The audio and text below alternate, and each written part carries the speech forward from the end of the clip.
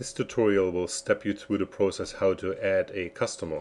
To do so, you'll just simply go to the Add New menu and click on Customer. That will open up the main details screen of your client. So on the left hand side you can enter your customer name, address, phone number, email addresses. The email address also will be used for the repairs. Once a repair is ready for pickup, the computer will automatically send out an email to the customer. You also will see different colors throughout the program: green, white and yellow.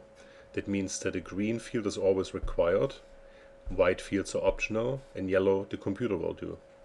So you can fill out all the information here. You can also take down the wife's or husband's birthday, anniversary date, and the software is able in the morning to tell you what occasions are coming up over the next 30 days. We also have a wish list built in, where you can mark certain items of your inventory on the wish list.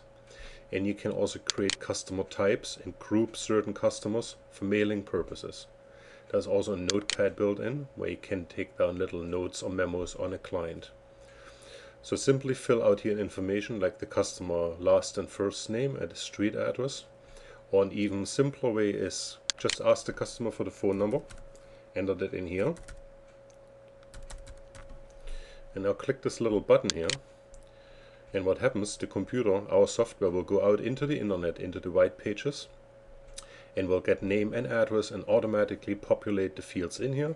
So you don't have to enter that all manually and just have to ask the customer, is that here still your current address? Very easy to do, will save you a lot of time.